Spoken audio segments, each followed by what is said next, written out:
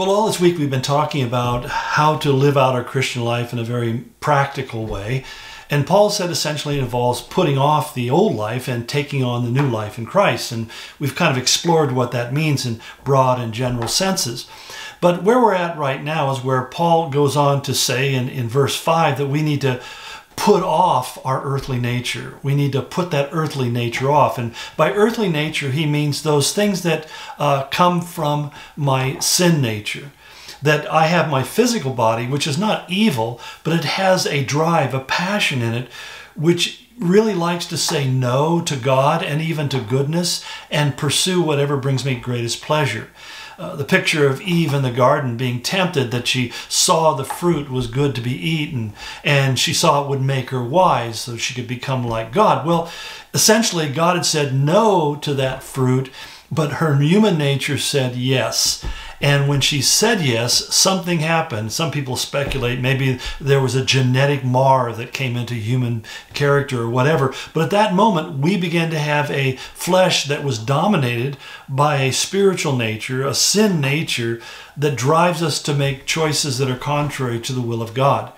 You know, even good people many times can spend a lot of times rationalizing bad behavior, bad decisions. And they can lie, they can cheat, and they steal, and somehow say to themselves, well, you know, it's not really lying, it's not really cheating, it's not really stealing. You know, it's kind of like, well, the government takes too much of my taxes and they waste the money anyway, so why should I give them all? I'll just stick it a little over here so they can't get to it. And the bigger problem is that God sees, God knows. And he unfortunately said to us, pay taxes to whom taxes are due. So if you don't like paying taxes or you don't like a particular tax, then you should, well, as my t-shirt says, go and vote and elect people who will go the other way. But don't spend your time withholding your taxes until you get your way or you end up in jail. But anyway, putting off the old nature. What is that old nature? We listed what they were. They were sexual immorality, impurity, lust, evil desires, greed, and idolatry.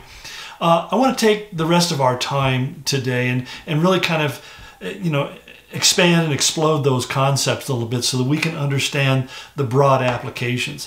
And for the most part, this first list, and there is another list that we'll get to next week, but this first list are things that are pretty evident, pretty much out in the surface. They're outward behaviors that people engage in, that people who know God's Word, people who have the Spirit of Christ living in them, can look at those things and say, that's wrong, that's evil, that's not of God.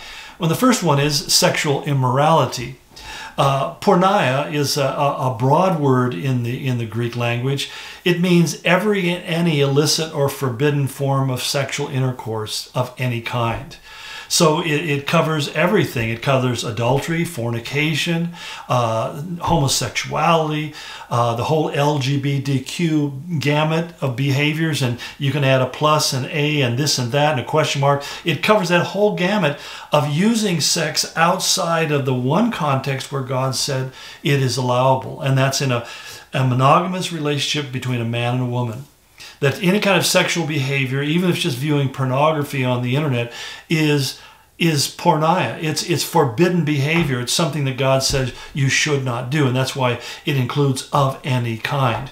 We live in a challenging culture because we live in a culture that says that porneia is the way to find happiness. That is the message that's coming from the culture, that sexual things that were once illicit and forbidden, now forbidden waters are sweet, as Solomon put it in Proverbs. So, you need to expand your horizons. You need to dip your toe in every pond that you find. And what the Bible says, if you engage in these things, what comes is a catastrophe. I love the way he puts it in Proverbs 6 when he says, can a man take fire in his bosom and not be burned? Well, I understand that if you try to pick up fire, your hands are going to be burned, your clothing are going to catch fire, you're going to be burned, it could kill you. And so the illustration is really, really poignant, very clear. And he's saying that when you engage in sexual immorality, you're picking up fire and there's no way that it can't damage you. You're going to be damaged as a consequence of it. So if you're a teenager and you want to sleep with your boyfriend or girlfriend, or whatever the combination is that you're looking at, you have to understand that that's going to bring damage into your life. You're going to suffer a consequence for that later on in your life. And I don't just mean pregnancy, but even if people try to hide the pregnancy by having an abortion, all those things leave a mark. And the more we go in that direction, the deeper the marks are, the deeper scars, and the more debilitating that becomes to our lives. So there's a reason why God said, thou shalt not. It's because he doesn't want you to be hurt. It's because he loves you, because he doesn't want you to be damaged by the choices that you're making. The second thing oftentimes gets confused because he says, secondly, all impurity. And what impurity means, the original word here means excess and extravagant indulgence. This could be any kind of gluttony or drunkenness, anything that you do to the extreme. I remember when pot became legalized in the state of Washington, I had people ask me, well, now that it's legal to smoke pot, is it all right for me as a Christian to smoke pot? And I pointed out to him, first of all, just because something is legal doesn't mean it's right.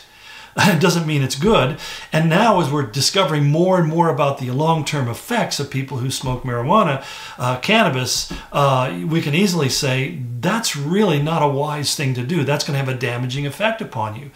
Because first of all, it's an intoxicant that distorts your view of reality, not just at that moment, but also it stays in your system for at least 30 days. So when Paul said, I will not be brought under the power of anything, this is an example of a power that we get brought under, and it affects us in a very negative way. And so he's saying anything that is an extreme and extravagance. There's many people saying, well, as a Christian, I have the right to drink alcohol. And I can't tell you that it's unbiblical, because it doesn't. But what it does clearly say is that alcohol is an intoxicant, and if you're not careful, it's going to distort your judgment. And as Solomon said, you'll start making bad choices, bad decisions, even decisions like getting behind the wheel of a car or being in a compromising relationship with another person. You'll find yourself doing something that you really learned to regret, not because you got caught at it, but because you chose to transgress and go across lines that if you had been sober, you never would have done. And so, yeah, I can't tell you it's wrong to do it. I'm just saying you need to understand it is an intoxicant. It's going to affect you, the way you look at the world around you. So be careful with that. And that applies to all sorts of medications. That just because a doctor prescribes medication to you doesn't mean that you need to take it or continue to take it. I've known so many people who start off on strong psychotropic drugs to help them with their stress or problems in their life, or they've gotten on painkillers, and long after the painkiller wasn't needed, they were continuing to use those painkillers, and they became severely addicted to it. And that's the whole point, that any kind of excess or extravagant indulgence, things that we continue to do and that are not necessary, becomes what he calls an impurity, and we need to repent of that. The third one he puts is lust, and that means you have an inordinate affection for something. And in fact, it's the idea that I think the one word that may be part of it is the word more. It's where you just have to have more. And you pursue things, and sometimes it's pursuing things that are evil, but also I think about simple things like, I know, my son and one of my sons and some of his buddies, once a week they get together and they play on their Xbox some kind of video game, and it's kind of a fun thing that they do. But I think about people who begin to not work and live in their basement playing video games at their parents' house, and that's all they do. They're obsessed with it. That's an inordinate affection where this is what they have to do. Or I've seen people who just are on Facebook or on Twitter, or they live in these environments and they never step out into the real world and interact with people. That's what he would call a lust. It's a thing that takes away self-control and becomes dominating. It's a thing you look forward to. I can't wait to get home to click on my computer so I can play my video games. That's a trap that you can get caught in. And then he says, fourthly, there are evil desires. It's simply desiring things that you know are wrong, things that are forbidden, things that we might call wicked, and because what they are ultimately is destructive. So when God says, thou shalt not do something, he doesn't say that because he wants to take all the fun out of your life. He's just saying those things are destructive behaviors. So if you start desiring something that you know isn't right, then you know it's going to take you in a direction that's going to become self-destructive. That's where I kind of pop back to the old idea of pornography, especially internet pornography, that people can access in secrecy and not let other people know. You have to understand that what you visualize and what you look at and what you think about begins to change the way your brain processes information. and you start walking around with that perverted, twisted way of looking at life. And I just say those are evil desires, and you need to just basically say, that's not of God, I'm not going there. There are whole TV shows that I've started watching, and my wife would look at it and go, nope, and we've turned them off because we didn't see that coming, and we have no interest in filling our head with that kind of stuff. It's just developing that discipline to say, I'm not going there. I don't want to be part of that. And then lastly, Paul hits on the issue of greed. And greed is the endless desire for more and more and more. And he says all of these things are really just nothing more but idolatry. Well, I'm over time and don't have time to go in deeper into talking about idolatry, but I certainly want to next week. So look forward to getting together with you, whether it's on YouTube or Instagram or Facebook or just at Calvary.com, CalvarySpokane.com. I'll look forward to continuing these broadcasts with you. Go in His grace. Many blessings.